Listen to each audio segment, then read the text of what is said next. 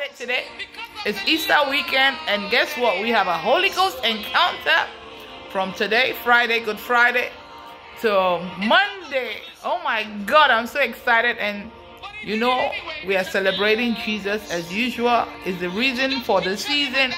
Today being Good Friday, it's just marking the day that he was crucified, that he died for us. And why did he die? So that me and you can be saved. Our children can be saved.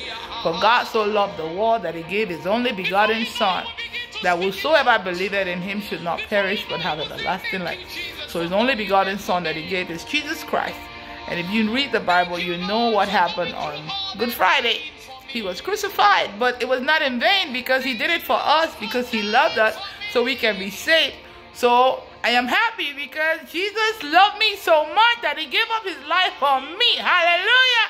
And now I am saved. I am a woman of God. I'm working for him, bringing people to him. So hey, praise the Lord.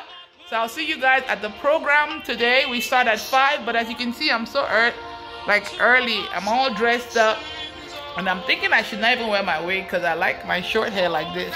What do you guys think? Anyway, I'll be there early, probably at 3 o'clock, so I can do sound check and everything. But I'll see you. And if you're still trying to come for the Holy Ghost encounter, may God make a way for you in Jesus' name. Hallelujah! Lord Jesus paid the debt that I could never pay. Come on now, let's sing this song together. He did not owe, I owe a debt I could not pay.